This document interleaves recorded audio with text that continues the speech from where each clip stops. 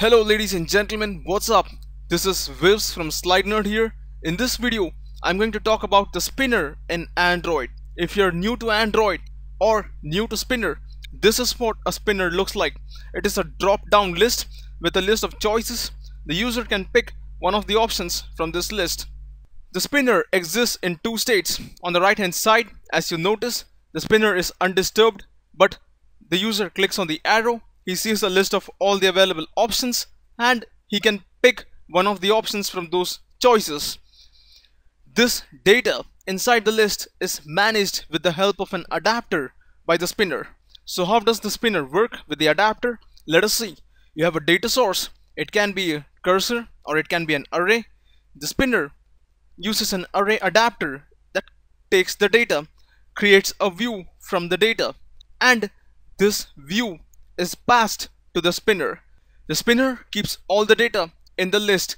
As the user clicks on the arrow, all the remaining options are presented to the user. So this is how the adapter is responsible for taking the data and converting it into a view. So what are the three steps involved in making and using a spinner? Step 1. Define the array data source. Step 2. Tell the adapter how to display the data by specifying a layout for the drop down. Step 3. Define what happens when the user selects an item in the spinner. Step 1. Define the array. In Java or in XML, things differ slightly. In Java, you can have a string array like this. In XML, you can have a string array like this with your name equals to days. Now the reason we have this name attribute is because at some point you're going to pull this array from XML inside Java. So you need a way to refer to this array over here. Again, step 2, tell the adapter how to display the data. Again, this differs based on whether your array is in Java or XML. So you can have array adapter is new array adapter, and 3 parameters. First, a context. Second, a layout file that defines how a single item inside the list appears for a spinner. And the third parameter is the data source itself. For XML, things differ slightly. Instead of saying array adapter is new array adapter, you use a static method called create from resource. Again, this takes 3 parameters. 1, the context. 2, the array resource. And 3, the appearance of a single item inside the drop down list of a spinner, which is contained inside this file. Now don't worry, I will show you exactly how this file looks like. So after this point, you're left to decide to handle what should happen when the user selects an item. So again, step 1, use the onItemSelectedListener to determine what happens when the user clicks on an item or selects an item. Step 2, 2 methods, onItemSelected, onNothingSelected. Step 3, the onItemSelected is the main method that we want to deal with. It has 4 parameters. 1, the adapter view, which is your spinner. 2, the view, which is nothing but the text view inside the spinner that was clicked. 3, position of the item inside the list, 0 for the first, 1 for the second, 2 for the third, and so on.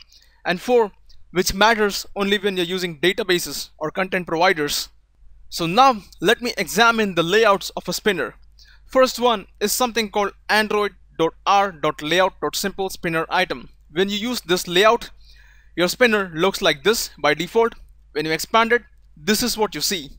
Other one is android.r.layout.simple_spinner drop-down item. It differs slightly from this one in the fact that it has a better margin spacing between it, and it also uses a checked text view instead of a normal text view. The question that arises among most people is, can I change the layout of this drop-down list? Yes, you can. Use the method called set drop-down view resource on the adapter for a custom layout of yours. Now, last but not the least, a comparison between both the layouts. As I said, they contain a single text view, each of them. The left one, which is simple spinner item, contains a text view. The right one contains a checked text view. And the other differences being in style and height. And that's the only difference you have. Now you could go ahead, make a custom layout here, and that would take care of everything about how your spinner looks.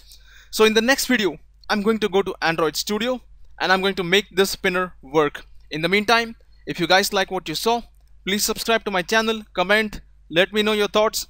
I would love to hear from you guys. Thanks for watching. I'll catch you guys in the next vid. Have a nice day.